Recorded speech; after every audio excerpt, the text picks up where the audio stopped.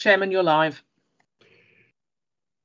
Good morning and welcome to this meeting of the Education, Libraries and Lifelong Learning Cabinet Panel. It's Thursday, the 2nd of September 2021, and you are all very welcome. Before I start the meeting formally, I have to read the following announcement. With regard to COVID-19 attendance at this meeting. Due to the coronavirus pandemic, the Council will be holding this meeting electronically. Members of the public may also attend this meeting in an electronic capacity, and there is a link on the Council's website for them to do so. Members of the Council are asked to keep their microphones switched off until called to speak, and to switch their microphones off once they have finished speaking. Cameras may be left on throughout the meeting if the members wish. If you experience connection or other technical issues, it may help to switch your camera off. Cameras should be switched on if and when speaking at the meeting. To indicate a wish to speak, members should use the raised hand function. Use of the meeting chat function is exclusively for voting. At the end of the debate on each item of business, there will be a vote. Members should vote using the meeting chat function by indicating for, against, or abstain. And I will declare the result after each vote.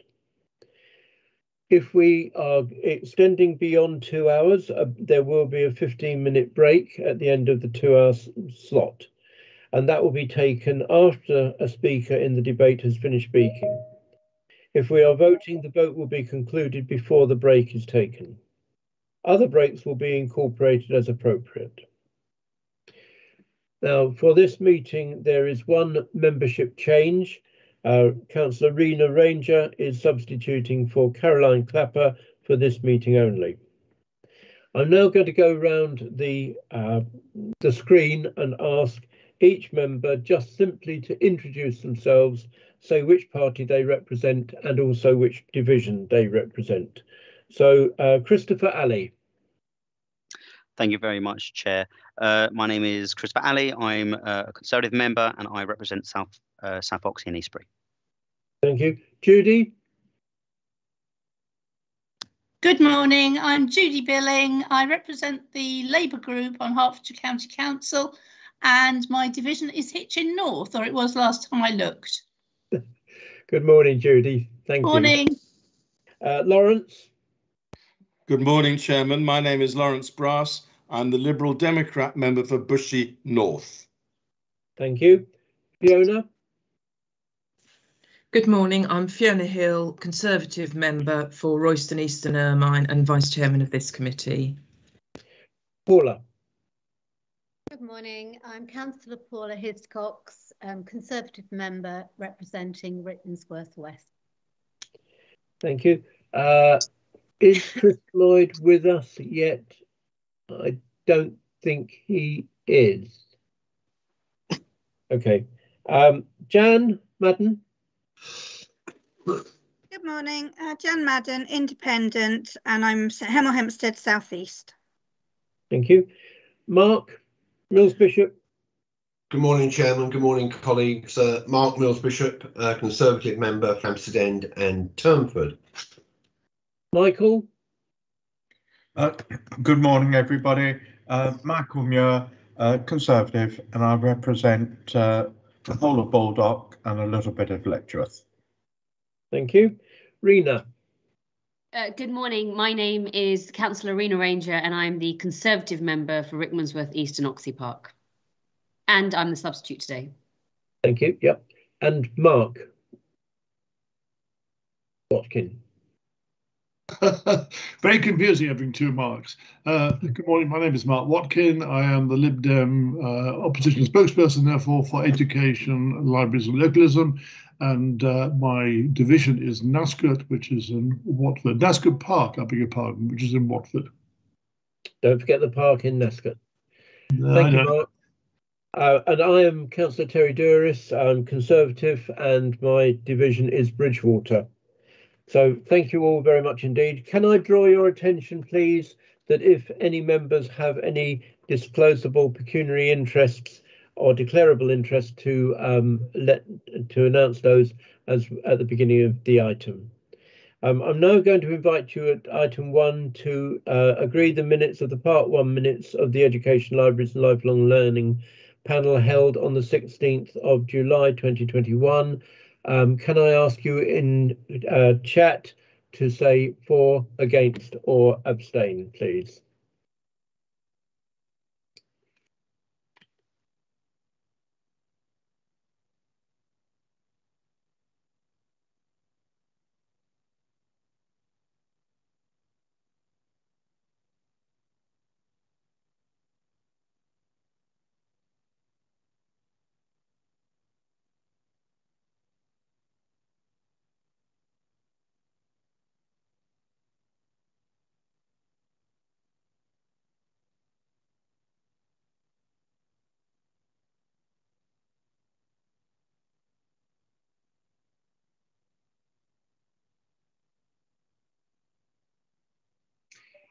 Thank you, and they have been agreed. I think that we've actually got Chris Lloyd on the line.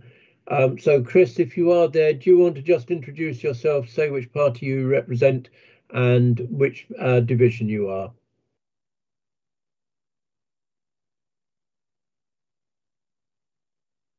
I saw his name come up on the chat. No. Don't think we're... Chairman, I can report that his internet has just gone down. It's very flaky, so I suspect we'll just have to go on and hope that Chris will intercede.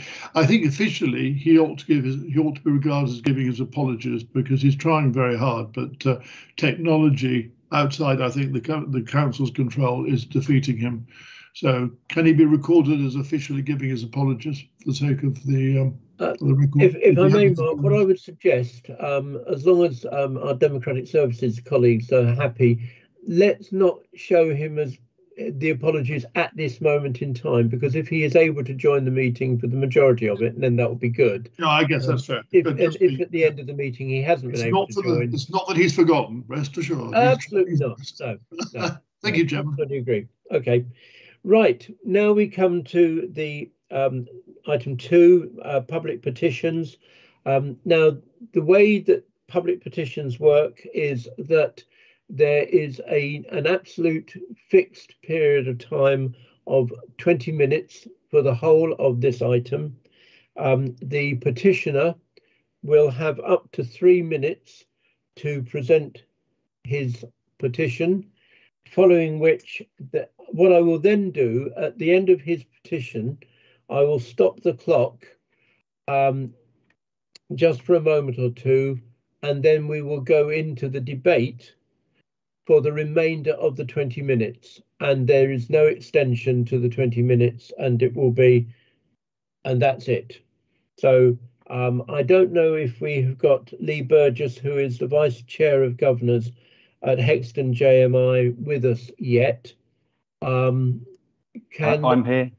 You are fine. Elaine, are you set with your timer? I am, Chairman. Thank you. Lee, did you hear my comment about the timing for that? Are you aware of that? Yes. Okay. Are you ready to go? Yes. Okay. So do you want me to turn my camera on? Sorry? Shall I turn my camera on? Yes, if that's... Yeah, please do. Please do. Okay. There you are. We can see you.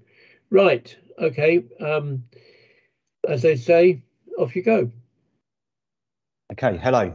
I wish to present 2 areas today: the process today and our case to save our school. Firstly, the process. 11 months ago, the Chair and I were invited to a meeting at Herts County Council. No prior agenda was given.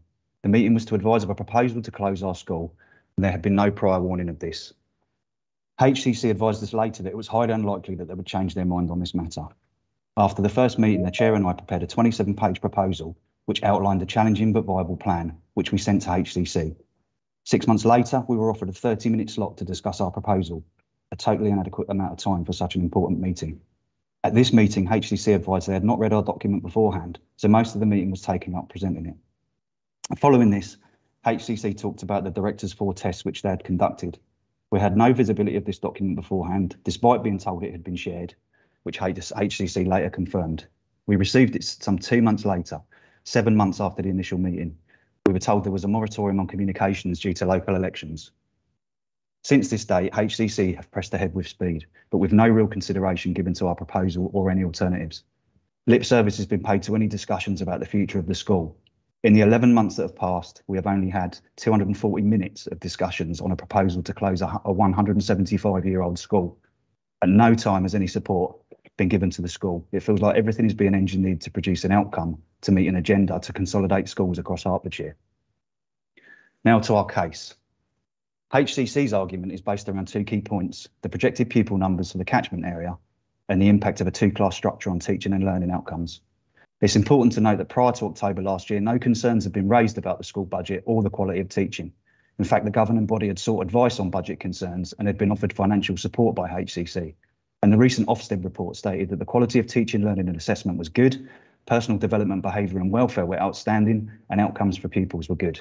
It went on to state that the move from 3 to 2 classes combined with staff changes affected parents' confidence. However, the speed at which school leaders have turned the situation around is impressive. Our position: we're a small village school on the border with Herts and Beds. It's not possible to achieve numbers just from catchment area alone, and as such, we have seen fluctuations in numbers year on year for decades. Despite this, we've always been able to attract enough pupils to be viable. We do not see this changing. Prior to the pandemic, we managed a 60% increase in pupil numbers through word of mouth and advertising, showing there is a demand for our school. We recognise there are challenges with temporarily teaching the age groups across 2 classes, but we have a good team in the staff and the governing body. Parents love bringing their children to the school. It offers something different to larger village and town schools. The local community wants the school to prosper, but most importantly, the children love this school. History tells us that we can and we will get back to a sustainable level. We just need to be given the time and support to do so. Thank you. Thank you very much indeed, and thank you for keeping within the time. It will stop the clock. Just to remind everybody, if I may, that the discussion on the 16th of July was on the basis of the consultation and moving forward with the consultation. So having said that, thank you very much, Lee, for that. I'm now going to open it to the floor. I will ask you all please to make your contributions very short and succinct, because I'm sure a number of people will want to contribute. And I also know that the local member is here. So Elaine, when we get towards the last 2 or 3 minutes, if you can just give me a nod, and I will invite David Barnard to make any comment. I will do, Chairman. Thank you. So if we start the clock, and Judy, you have indicated, please. Thank you, Chair. It would actually be very helpful for me if we were to hear the views of the local member early in this debate, because I'm actually not sure what David's view is, and it would be really helpful for me to know in terms of what I would like to propose. And what I would like to propose is that this school be given all the time it possibly can be given to have its case looked at properly, and not just a hasty decision to close it. I know there are economic difficulties with small village schools. There have been since my husband was a county councillor here back in the 1980s. This debate raged then. But these are real people. There are our children. They are people we need to be careful about. And so please can we hear from the local member now, and please can we do absolutely everything we can to help this school, the governors, the parents and the children to reach the best outcome for them, not just for the county council in general. Thank you very much. I am very happy to accede to that request, Judy. If David Barnard would like to speak now, I'm more than happy to invite him in. And you're muted, David.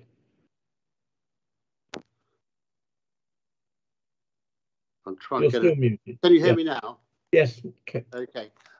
Well, yes, thank you, Judy. I absolutely agree with the comments that you made.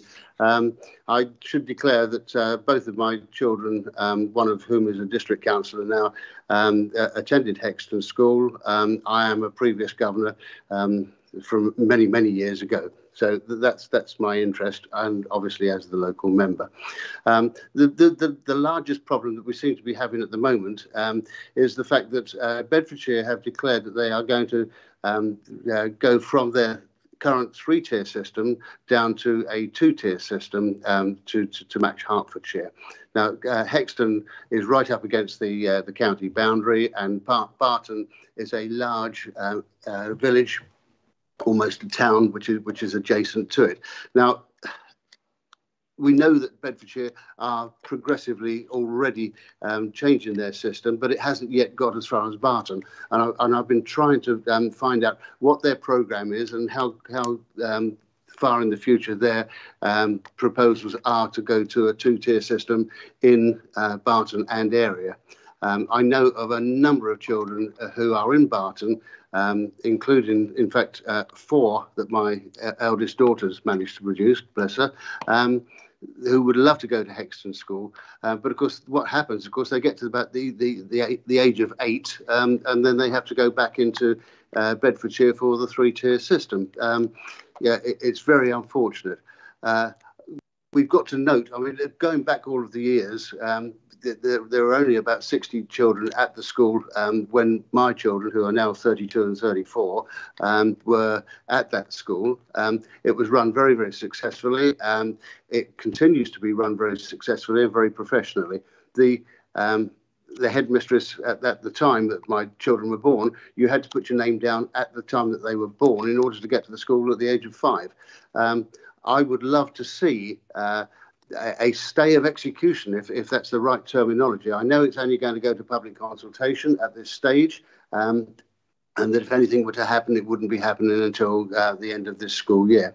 But I have absolute trust in the governors and a very active parents committee, and I believe that they will be able to produce the goods and the results that we want.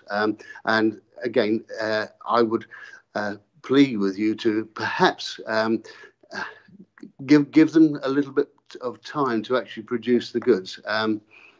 There's not much else I can say. I'm so passionate about this, and I know that the locals are, and I know that a lot of people from out of town would love to come to that school. Okay, thank you.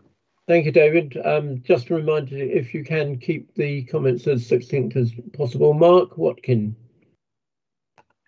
Thank you, Chairman, and thank you, David. You absolutely encapsulated some of the things I suspected and was going to say in theory, and you've just actually spelt it out very clearly.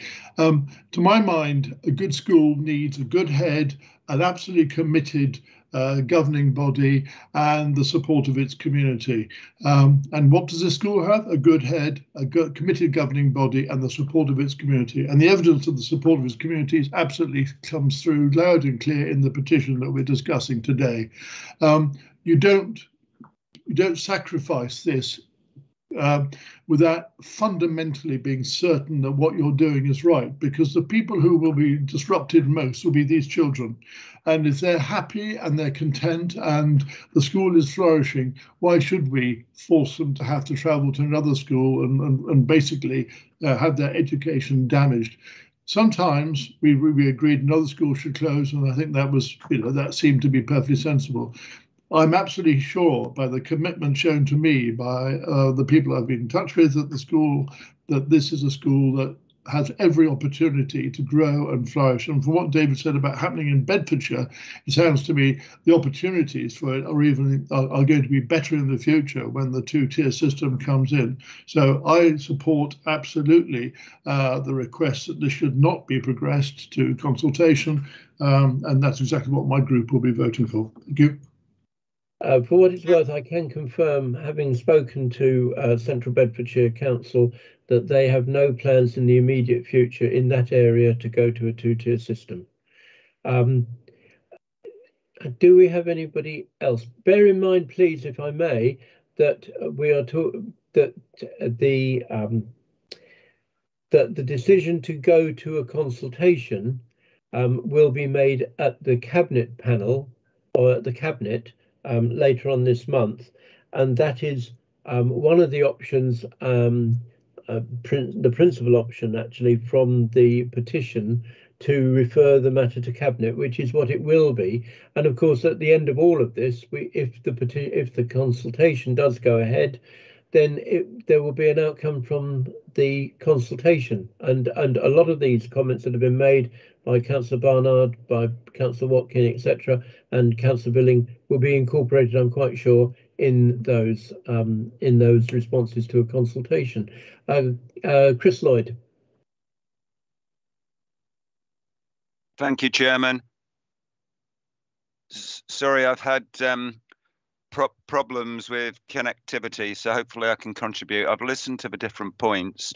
What I think would be useful, probably in light of COVID, in light of listening to the local member and the petition, is possibly that we recommend that any consultation on closure is delayed a year to enable the school, hopefully outside of any further COVID restrictions, to explore the options so that we would need to discuss it again. We can tell them that it's still a likely option, but I think because of COVID, it's been very, very tough for them to drum up extra numbers.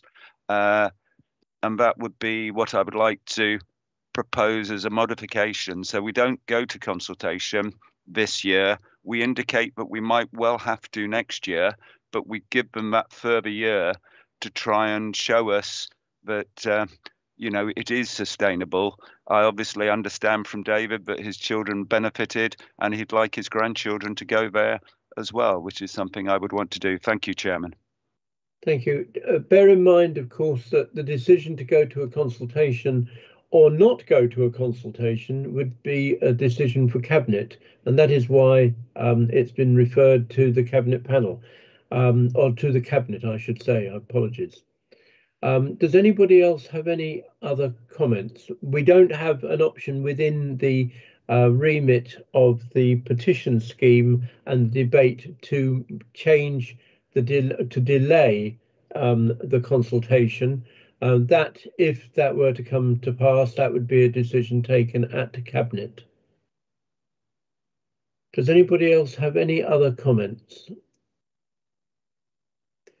Mark Watkin. Chairman, I just think, pardon me, I clear my throat. Just for clarification then, can we be assured that the sentiments expressed by both the petitioner and by all the speakers to date will be accurately reported to Cabinet so that there's an understanding that this is the sentiment of this panel, if it is? And I don't know whether there's scope for a vote to be held. That's something within your control. But I think there's a feeling, I mean, I'm looking at people's faces really, which is the trouble about not being in a room, that there is a strong support for this really committed group of people to keep their school going. And we shouldn't, as everyone says, if you go to consultation, it's sort of the flag is flying, you know, it's very hard once you've got to that level to turn it back, whatever technically could be the case. The answer to your first part of that comment, Mark, is yes, I will make sure that the essence, the absolute essence of the discussion and the contributions made today are reflected when it comes to be discussed at Cabinet. Jan Madden. Thank you. Yes, I would just like to echo what everybody else said, and I'm glad that Mark asked that these comments were put forward to Cabinet, because I feel very strongly in the same way that the others do. I just wanted that recorded. Thanks. Yeah, for what it's worth, they automatically would get referred and included in the representation or the statement to Cabinet. Chris Alley. Oh, thank you, Chair. No, I agree with some of the statements and sentiment that has been expressed. I think nobody here wants to close a school. Nobody wants to. It's a very hard decision to make, but that isn't the question we're being asked. We're not proposing that. What we're proposing is for the formal consultation to be sent to Cabinet for a discussion there and for it to be proposed there. You know, the decision whatever happens, the assessment of the school's position and the future, it's only right that all stakeholders with all of their positions and their opinions should be heard in a formal process. Otherwise, we would never get anything done.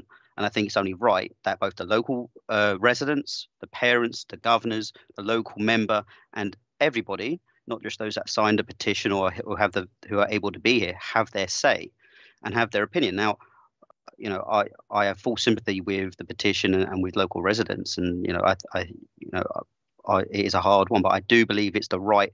We need to stay with procedure, and I think it's only right that we continue down this path. And I think if the consultation is done properly, as I'm sure it will be, the right decision will come from that. To presume that every consultation will result in a negative outcome, well, then you'll put into question the whole process of how we make decisions. So I think it's only right that we continue what we voted on last time and put forward the consultation to Cabinet. Okay, thank you. Judy Billing, you want to come back?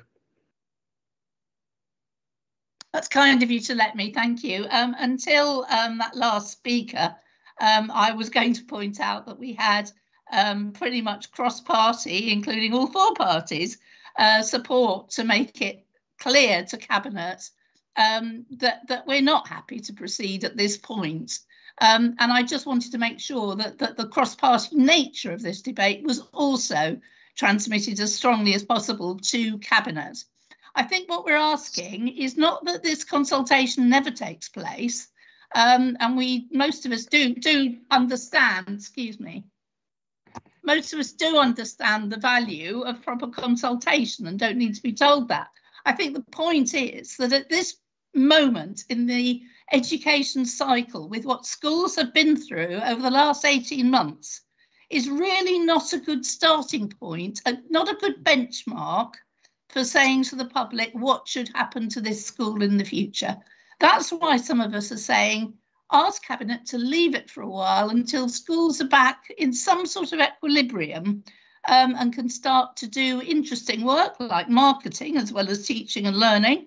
And I think there was a very strong view in favour of asking for that delay. And I just hope that that's the message that you will transmit to Cabinet when you have the joyful experience of talking to them about it.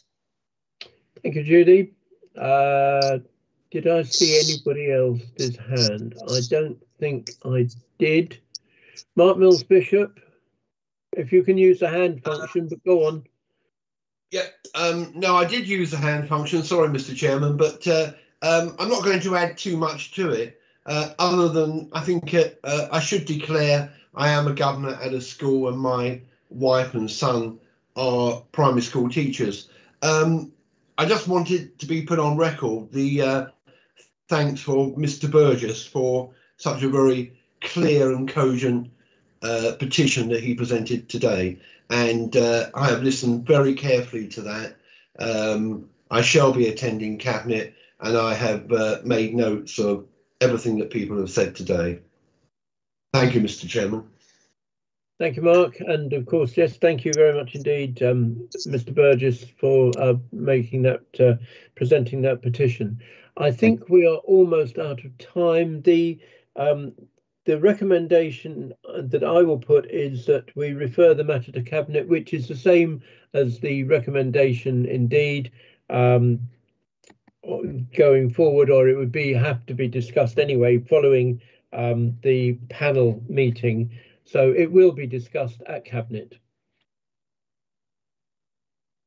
And there will be a note and a record of that. I need to ask you please to vote that you agree that it is referred to Cabinet. So for, against or abstain, please.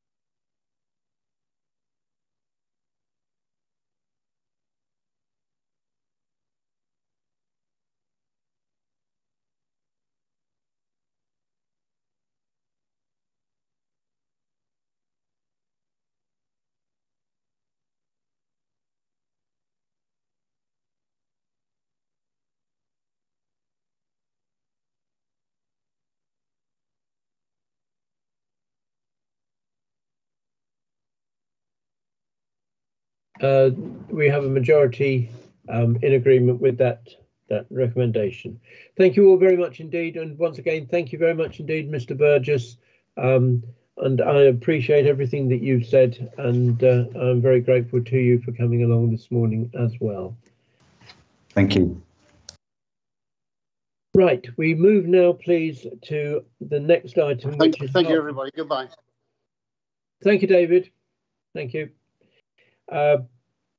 We move now to item 3, the Hertfordshire School Improvement Strategy, and that is going to be presented by, I think, Simon Newland or Juliet Whitehead. So are they with us? Simon, good morning to you. Yes, yes, thank you, Chair. I'll just say a few words of introduction, and then if there are any particular questions that members have, it may well be that Juliet, as well as myself, can answer them. I mean, you'll see that the document is not an action plan, and nor is it a COVID recovery plan. But what it is a essentially a partnership document and a strategy which sets out the roles and relationships of all the different actors in the local education system. And having a document of that sort, I think, is increasingly important in the education world that we're now in, because the success or failure of education for the totality of the children of Hertfordshire depends on the way in which a whole load of different important participants work together. And of course, the County Council has a significant leadership role in that, but working with multi-academy trusts, the Regional Schools Commissioner, the diocese, individual academies, schools associations, and a whole host of other very important partners. So this document is in intent something which draws together the contributions of all those different entities and sets out the kind of collective vision and collective aspiration that I think we all have. And that vision or aspiration is not very different to that which we've had in Hertfordshire for many years, but it's got two components which I think are complementary.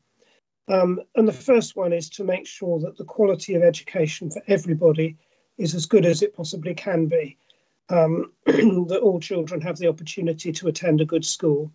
So that's to kind of continue the success that we in our schools have had in the past for everybody, regardless of their ability or a background. And the second element of it is to seek to give perhaps particular attention to more disadvantaged young people, where we know that we've been somewhat less successful than we have in the past for their more advantaged peers. So those are the two kind of arms of our strategy. But I don't think they're intentional. I think they're complementary, and that what we're trying to achieve in terms of good schools will be good both for what you might call the advantaged and for the disadvantaged. So that's a kind of general background to the document, and it's been drawn up, co-produced, you might say, with a whole range of our educational partners within the county. Simon, let me just kick off, if I may, and ask you. And I've read the improvement strategy. I've actually printed it off because sometimes it's easier to read, and that's not going to work with the background there. Is this the first time that we've actually produced, if you like, a comprehensive or a coordinated, no, not coordinated, a comprehensive strategy in a document like this? Because I get the feeling that we've brought together a number of different strands in a codified way. We have produced something called a school improvement strategy in the past. I think that was 4 or 5 years ago. But the kind of nature of it has changed over time because of the different circumstances that the education system's facing. so it's the first time we've done anything quite like this, but there have been other precursor documents, and I think members will all be aware of the other sets of plans which sit alongside this. I mean, most recently you will have looked at the special school places strategy, and before that at the SEND strategy. So this is not the only educational strategy, but it's the one which deals most particularly with school improvement. I think the other thing as well is that it's a document not for just being put on a shelf and left. It's a living, breathing document that will change to some extent as time goes on. Although it's got a lifespan of 5 years to 2026, it is a really positive document. And also, if I may, just draw colleagues' attention to the section at the back of it, where it actually gives a very good graphical indication of the different levels of Ofsted examination or inspection challenges, and what a school has to do to be outstanding, and at the other end, what a school may fall over about in terms of going into special measures or requires improvement. I will stop there, and I thought I saw people. Judy, yeah, I see your hand up. Thank you, Chair. I think Mark actually technically was before me, but I'm happy to raise the points now. I'm dealing with a number of screens, so I do need to just very quickly go to my school improvement strategy document, because I didn't print it out because I'm trying to be a better person than that. So here it is on my screen. The first thing I wanted to ask about was item 8, the conditions, and the third one, which says strong engagement from the majority of schools and academies. And that seemed to me to be a bit of an unambitious line, because does that mean that we need 51% of engagement from schools and academies? Or are we aiming for something better than that? So I was concerned about that. Items 28, 29, if I can find them, our role and accountability. Good grief, I can't count the number of times I've sat in this panel over the last 5 or so years saying, actually, they may not all be our schools, but they are all our children. And it's really nice to see that recognised here, except that whenever I raise an issue to do with education in our secondary schools in particular, I am told that we have no jurisdiction because of the academy status. And yet here it looks a little bit like an elephant in the room that's not much being referred to in our own ambitions. And the third point I just very quickly want to make is I still have huge misgivings about the SEND element of what we do in schools and with education, having been moved over to children's services. I think we miss a great number, sorry, my own grammar's not doing well this morning, a great number of tricks, but by having made that separation. And I would yet again, I've asked before, ask for reconsideration of the SEND element of our work with children to come back into the education portfolio. So that's 3 things. Okay, thank you very much indeed, Judy. Mark Watkin.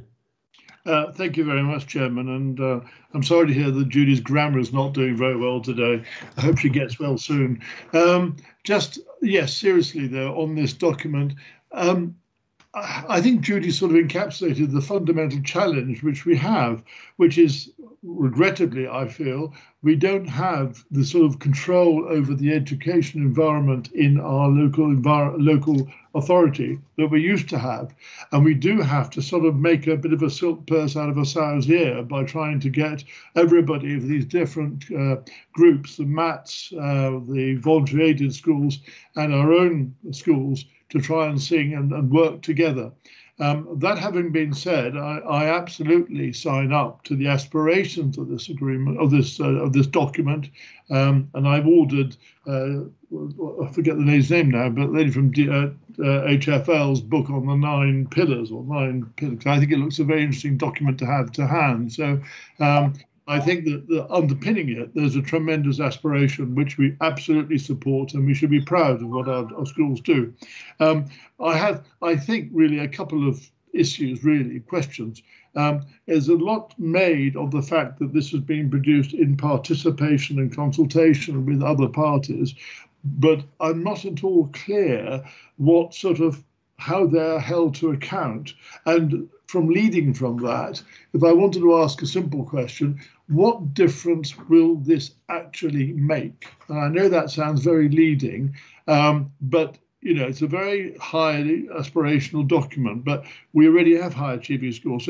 So if I was to look at this in 3 years' time and say that strategy has made a real difference, what would I look to see? What would the picture be for Hertfordshire schools to show that this has really, you know, rolled over and made a difference? So there's two things there. How can we hold the other parties, particularly the Regional Schools Commissioner, the MATs, to account? And secondly, what will be that measure of this has been a good document, well done? I hope there will be clear evidence. I know we've got Chris Lloyd and Paula who want to speak. Can we just hold those points, please, Mark? And I'll ask Simon to come back and address those in a moment, because they may also be covered by the next two contributors. So, Chris Lloyd. Yeah, thank you. I think we should start probably with a thank you to Simon and all the team who are involved in the document. I would agree with Judy's point. And I, based on what Mark said earlier, and apologise I didn't mention it under the other item, I am a school governor and my wife does work in a Hertfordshire school 2 hours a week running a school library. So if that can be noted wherever it needs to be noted. But I think it's good to have the document. I'd like Simon to request that it goes out electronically, because if we're trying to look at our carbon footprint under other aspects, I think we want it can be made more widely available to people in our schools if it's sent out electronically to all staff and governors, or however the appropriate means. There may be a need to do some training for governors to explain how this is different than what we've done in the past. But the SEND issue and the secondary school issue where they're not county schools, I think we will have to work in partnership, and we will obviously support you, Simon, within our divisions to make sure that it is a success within Hertfordshire. Thank you, Terry. Thanks, Chris. Paula. Thank you, Chair. Really good document. Thank you, Simon. Really clear, the two main issues: promoting high standards and reducing the attainment gap of disadvantaged pupils. That is really good priorities. I can see on the document where it says it's going to be tracked internally with heads and groups meeting, etc. But for our benefit, this is running till 2026. Will this come back to this committee with some tracking and to see how well it's being used in our schools, and if it is doing what it's supposed to do, which is the two main functions? So can we have some tracking for us on it, please? Thank you. Okay. And Lawrence. Thank you, Chairman. I ploughed through all 42 pages of this document, and I'm sure a lot of time and effort went into it, but I didn't find it very practical for various reasons. And a practical improvement that I wanted to ask if it's possible to even consider, if we are talking about a school improvement strategy, would be, can we, for example, extend the school day? 3 o'clock, everyone disappears.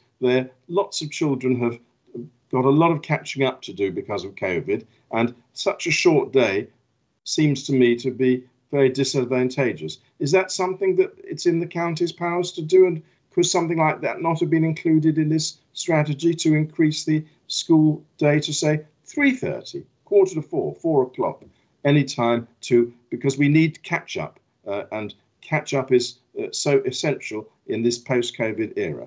That was what I wanted to ask. Thank you. Okay, Simon, there's a number of items there. I'll let you go first, and then I may add something afterwards. But carry on, Simon, if you would, or Juliet, if you prefer. Well, I'll pitch on. Yes, Judy raised the issue of engagements, levels of engagement with academies. I mean, our aim or our aspiration is to work closely in partnership with all schools, both maintained schools and academies right across the board, in terms of both SEND and their wider standards. But we know that our relationships with some schools are closer than others. I mean, Hearts for Learning does have some interaction with every academy to some degree, but our involvement in standards does vary. I would say we have a pretty good relationship, a quite close relationship with 80 or 90% of our academies, and it would be nice if that was 100%. The evidence from other local authorities, and indeed from ISOS, I think, was that anything over 75% of academies with a good level of engagement was good. So, you know, you're quite right, Judy, it would be great if it was all our academies, but we regrettably find that there are some that are less involved with us than others for various reasons. That, I think, makes the challenge that we have of seeking to improve standards for all our children in all of our schools more difficult. And I think the strategy and our recognition is that we are interested and we are concerned with schools with standards for pupils everywhere, but that our ability to influence that, certainly our ability to control it is very variable, and our influence is not uniformly strong. But that's a challenge, something we want to carry on trying to address with Hearts for Learning and others, not something that we can just acquiesce in. I think your comment in relation to whether this panel should cover SEND or not, I think is not for me to comment on. But I did want to assure you that at officer level, we have mechanisms which mean that I do work very closely with my colleagues in ISL and elsewhere in the Children's Services Directorate. And I'm sure Terry could talk about how we make sure that the work and the thinking of the two panels is complementary and that there are no things that fall down the gaps. Mark asked how we held to account the different partners in the system. And there are a whole range of ways that we do that. The regular meetings that we have with the Regional Schools Commissioner, the work that we do with schools representatives in the associations, Primary Heads Forum, HASH, Special Schools Executive, in particular the work that we do in Schools Forum, which is a public body, and it's attended I think it's attended by a number of members of this panel, either regularly or from time to time. So there's a whole series of ways in which we challenge, support and hold to account partners in the system. And I mean, education, like many other local authority systems, inevitably does involve a number of different partners. That's true of early years. It's true of the interrelationships between ourselves and the health service. So the most large scale and complex public services always involve multiple partners, and education is no different. I mean, Mark also says, well, how will we know this has made a difference? And I think it's very difficult to put your finger on a particular document or a particular strategy and say it's necessarily made a large individual difference. But we No, and we're resting on the research from ISOS, which says that the characteristics of a successful school improvement system are the characteristics which are listed down in the strategy. And I believe that if we can succeed in being successful in having a system which shows all those characteristics, then it's most likely that the whole education service will work better than would otherwise be the case. And of course, in the days when there were comparable attainment data, both primary and secondary, then we were looking all the time at how we compared with other local authorities to make sure that there was evidence that Hertfordshire collectively was being successful. Chris raised the question of the dissemination of the document, and we will of course send it out electronically to all governors and flag it in the training and briefing activities that we undertake with those governing bodies. I think Paula then said, well, how will we come back to committee with progress, if you like, against the strategy? It's always been the case, well, it's been the case in the past that we've put in and we've prepared for this panel an annual report on standards, which is ultimately the measure of how well the system is working.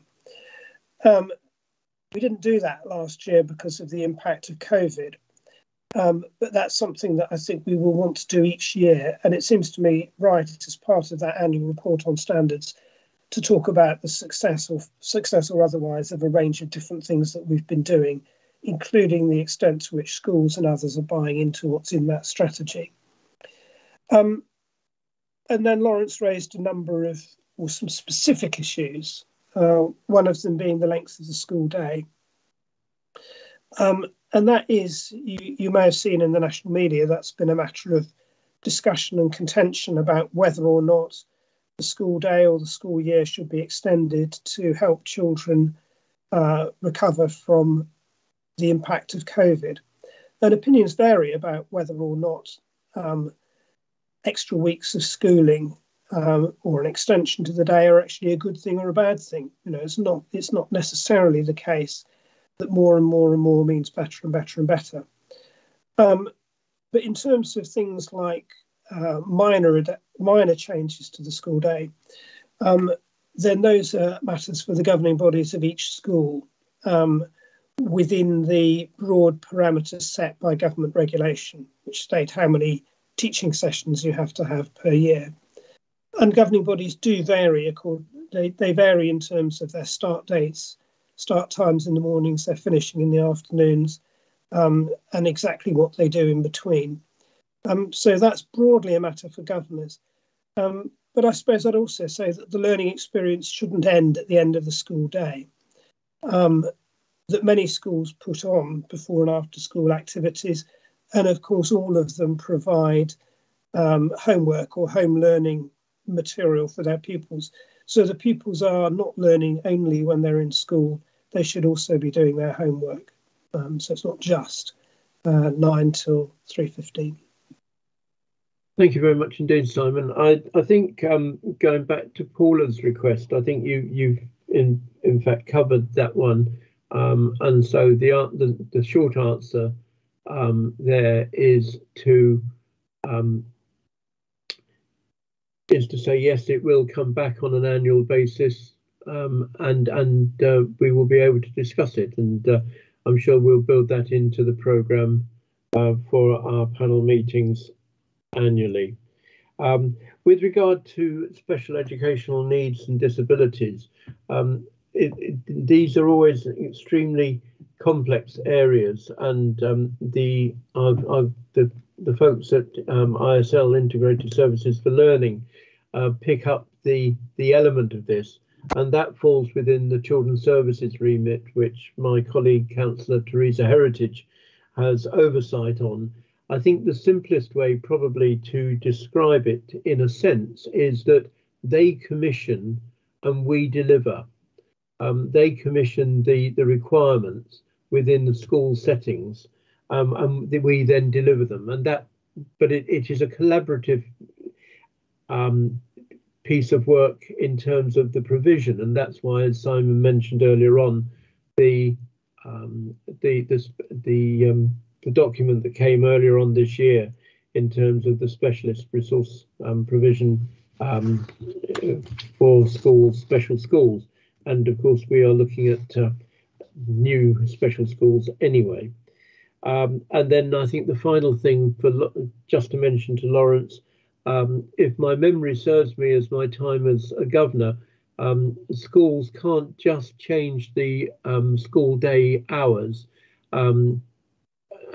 without full and some significant consultation with parents if they want to alter the start time and the finish time of schools.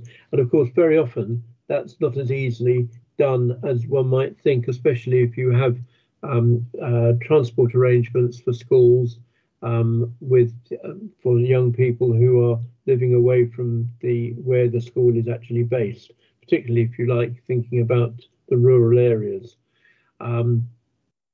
But by the same token, a good number of schools operate enrichment facilities, which is what Simon was referring to, I think. After school, there's after school clubs, whether they be sporting or verbal or debating, whatever, lots of events. And indeed, I know in the past, I don't know whether it still runs, Watford schools engaged in a Watford schools debating competition, which was always one of the highlights of the year. I don't know if that's still continuing, but it was a very good thing. But that was an extramural activity. So I think that I'm not seeing any other hands. The recommendation is that the panel is asked to note and comment upon the content of this report and to recommend to Cabinet that the strategy for improvement 2021 to 2026 is formally launched in September of this year. So if I could all ask you please to vote for, against or abstain.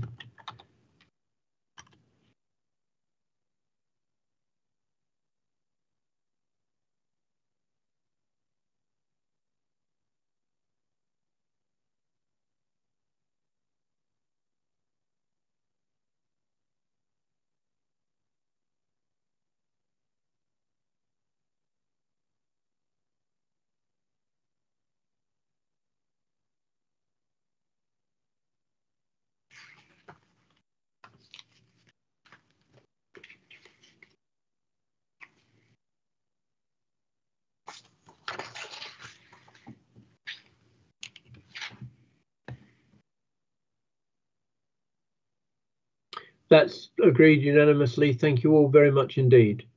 We move now to item 4, the North Herts Education Support Centre, the proposal to consolidate the 2 units which currently exist onto one site. As you know, there are 2 elements to this, and I know that Tina Bartois is joining us, and I think would like to speak at some stage, and I'm very happy to bring you in a moment, Tina. You know that the ESC operates from Hitchin in the town centre, I believe, and also in Letchworth, and there is an opportunity to consolidate both of these into one unit, one new purpose-built establishment in Letchworth, in Briar Patch Lane. But I will stop there because I think that Simon is going to pick up with the detail of this proposal. So, Simon? Yes, thank you, Chairman. I mean, members may recall that we have over a number of years been bringing forward proposals to improve the accommodation of ESCs and recently to bring them together onto single sites. So you'll probably recall from some while ago that we moved the Park ESC from a split site into a new, much better quality building in Southfields in Hatfield. Before that, we moved and improved the Stevenage ESC to its new position at the former Collingswood site. And we are aware that our ESCs have had relatively poor accommodation in recent years. So we're trying to improve that. This is an opportunity for North Herts to, as Terry says, improve the quality of its accommodation by moving it onto a single site and substantially rebuilding it. And that, I think, will provide operational efficiencies as well as a better environment for the pupils and hopefully greater opportunities.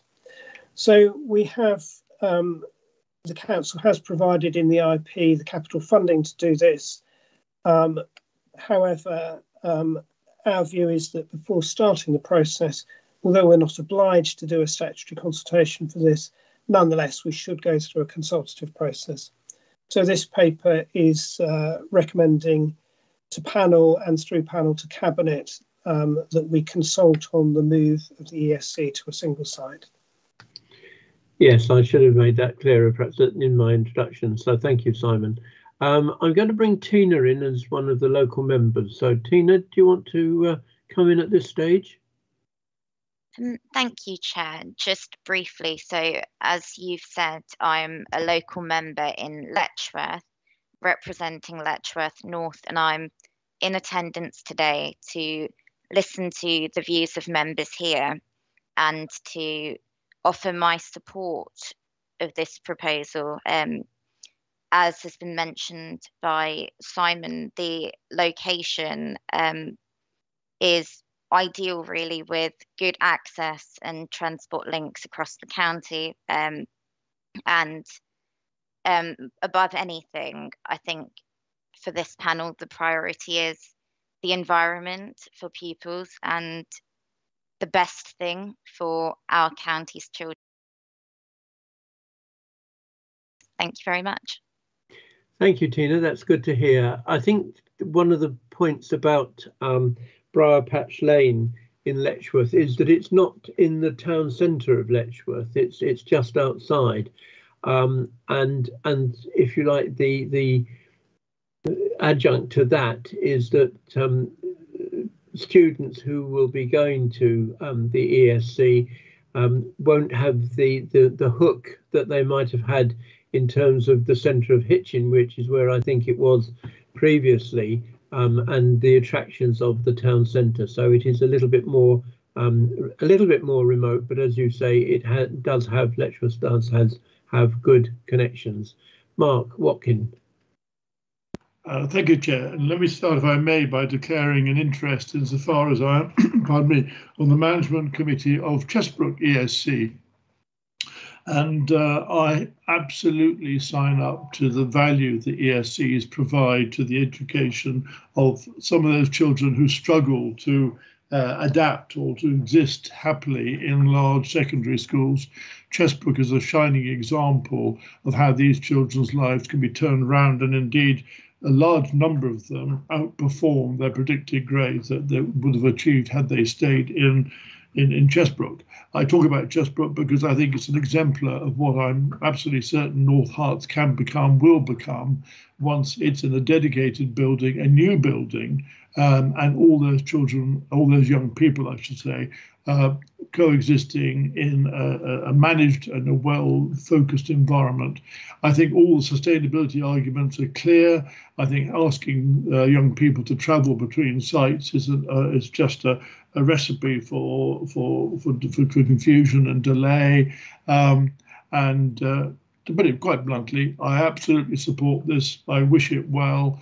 And as long as the building is absolutely built to the latest sustainability and zero carbon standards, there's absolutely no reason why this shouldn't go ahead as a matter of urgency in my mind. Let's give these children the best facilities and let them get to grips with the education they've obviously struggled to achieve in mainstream schools. Thank you.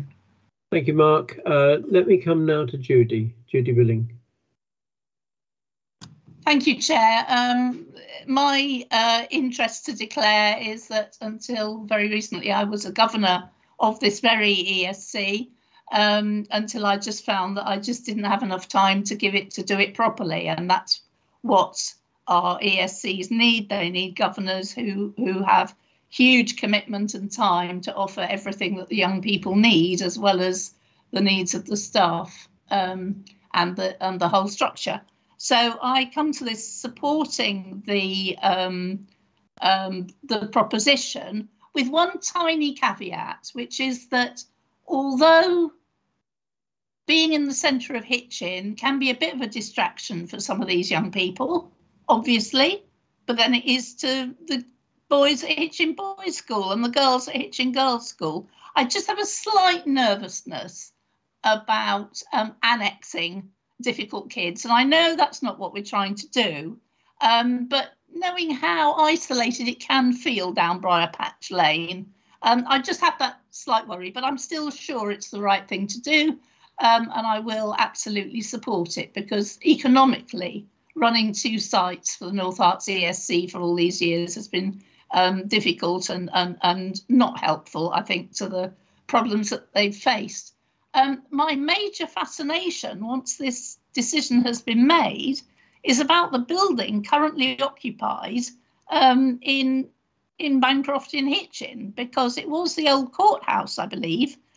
Then it was run as a not terribly successful building for youth work, and it's a very difficult building for an ESC as well. So I'm wondering what then happens to this asset. And I know it's not part of today's debate, but if somebody could point me in the right direction of finding out what will happen when, hopefully, as a matter of some urgency, we do make this new arrangement for the young people who are currently housed there, that would be very helpful for me indeed, because I could start looking at all the marvellous community uses we could put that building to for the huge number of groups that are currently asking for such accommodation, albeit very difficult accommodation. So good idea, get on with it, and then what do we do with the building? Thank you. And I hear your bid for the building, Judy. Simon, are you able to make any comment with regard particularly to Judy's point about the future of the building in Hitchin? No, I can't, I'm afraid. I mean, it will be released to the corporate property portfolio. And of course, it's not going to be released for some while, because we need to finish the new building and then move the children. But I will ask someone to get in touch with you and let you know if there's no thinking about the outcome, at least the process that we'll go through. Okay, they'll come back to you direct, Judy. Thank you. Okay, Jan. Thank you. My experience of ESCs has been with Chesbrook and Decorum, actually. In my years of running an anti-knife crime charity, I did quite a lot of work with both. I think they're the most amazing. They give youngsters the most amazing opportunities where they've been had obviously a troubled time until they arrive at these places, and I think they're great. So listening to what everybody says, and with value Tina's comments on it, I would absolutely support this. Yes, I think that the ESCs do play an absolutely vital role, and it's great that that the opportunity here to move into a new purpose-built building. I know that there was a school that was significantly rebuilt, as Simon has said, one in Hatfield, and then some years ago in Hemel Hempstead, and the atmosphere that is created in these new schools and these new units is as much as it possibly can be an atmosphere of calm, so that young people can actually learn and get their education together as well. So it's such an important thing, and very pleased to hear the comments that have been made thus far.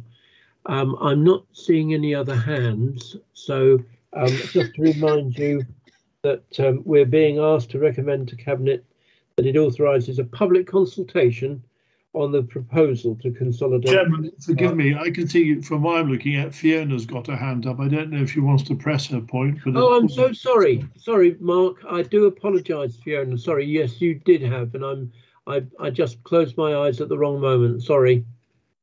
Thank you, Chairman. Really, just to say, as one of the other local members, that totally agree with my colleagues' comments and fully endorse the proposal. Thank you very much, and I do apologise for not bringing you in. Sorry, Fiona. So it was the proposal to consolidate the North Herts ESC onto Briar Patch Lane. If you are in favour of the proposal to consult, please vote now.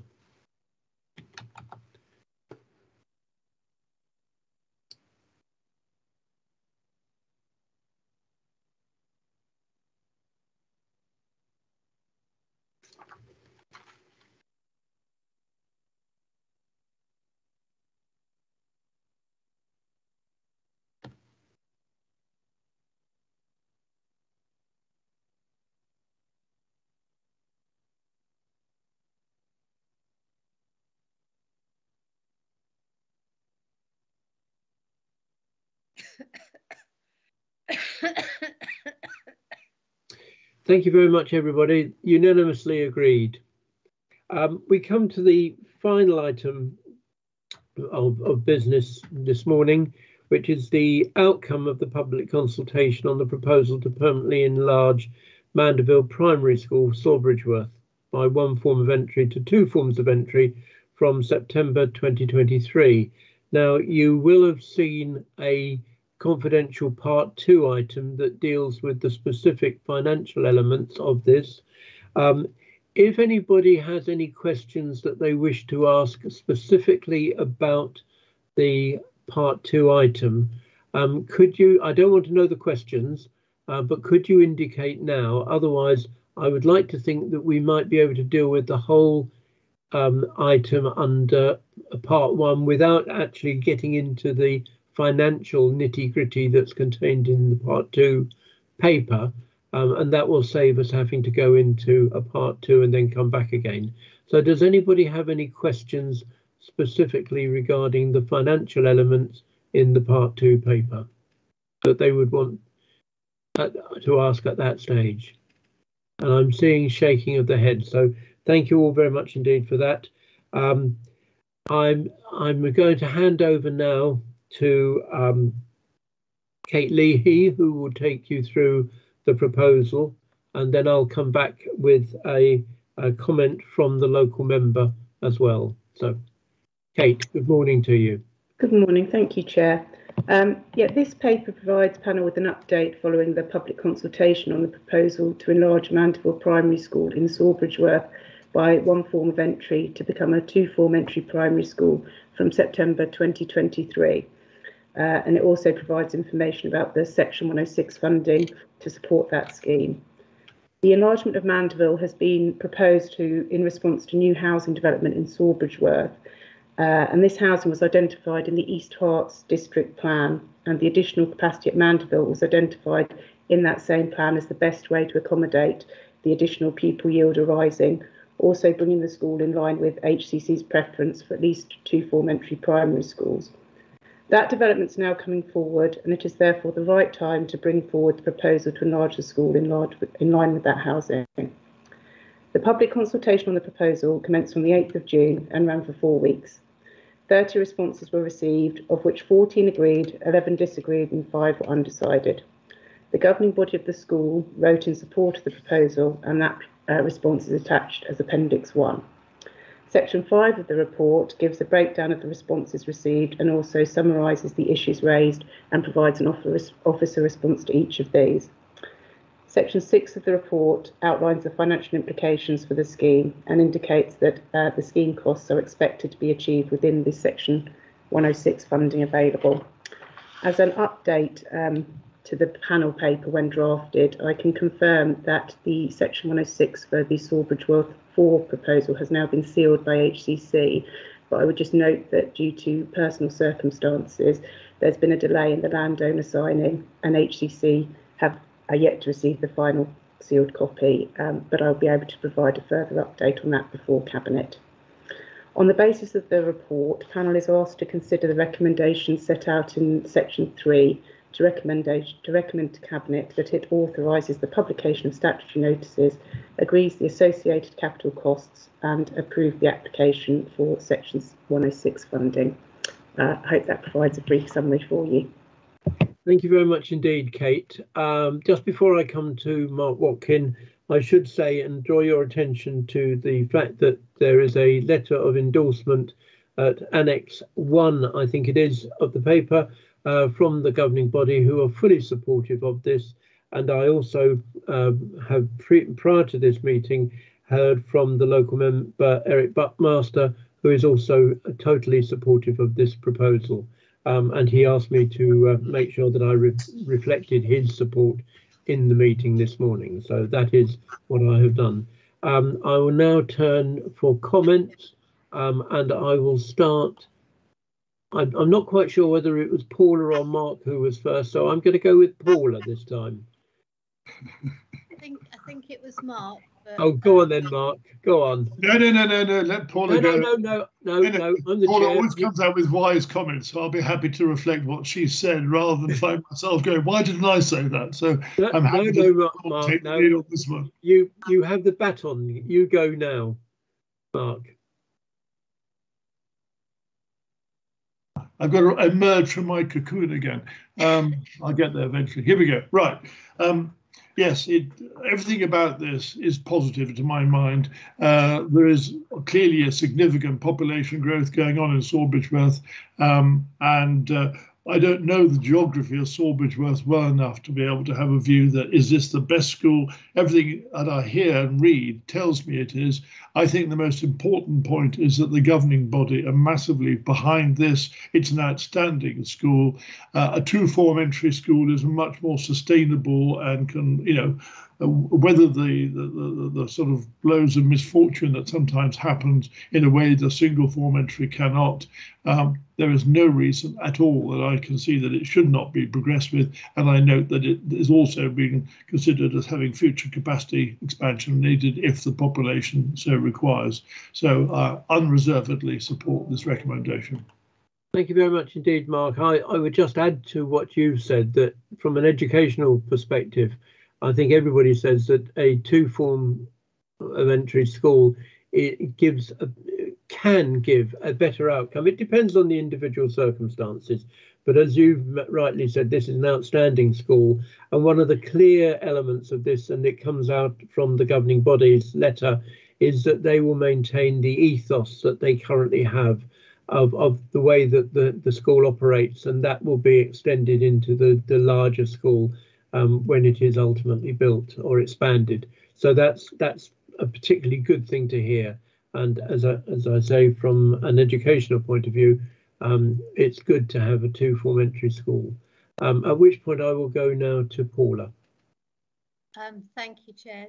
Well, I have to just say, as governor of a one-form entry school, that they also have very clear advantages as well. So, but going back to this issue, I was surprised there were so few responses, and I would only say that's because people are predominantly in favour. Very pleased to hear that the school governing body is for it, and that the new building will be carbon neutral. That's a really good point there, I think. And so I'm totally in agreement with this. And yes, two-form entries schools do actually provide more facilities and more teaching experience, etc. Thank you.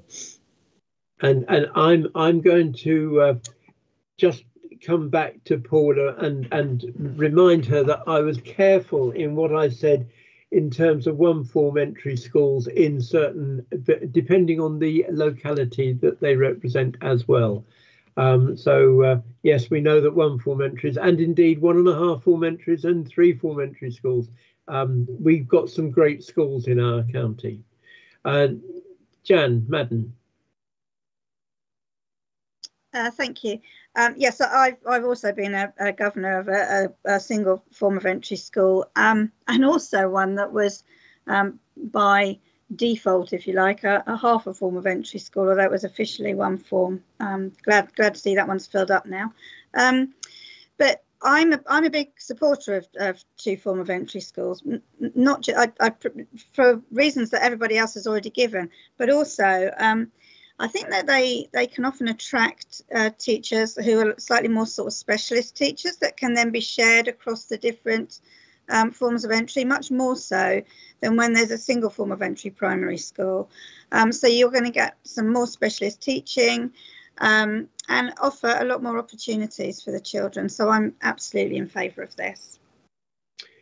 Thank you very much indeed. Anybody else? No. Within the Part 2 paper, there is no recommendation that we have to bring back to the Part 1 meeting. So that is absolutely fine.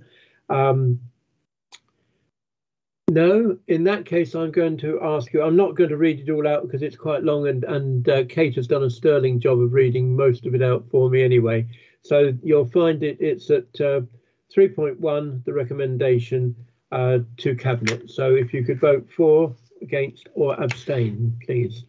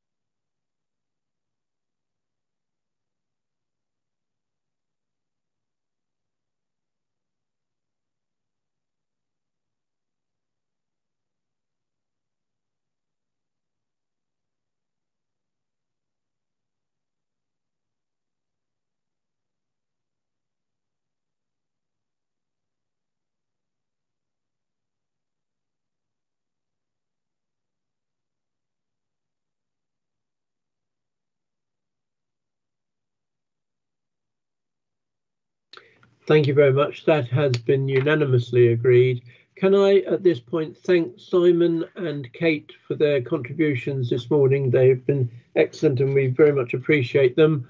Thank you to the officers who have worked on the papers behind the scenes as well.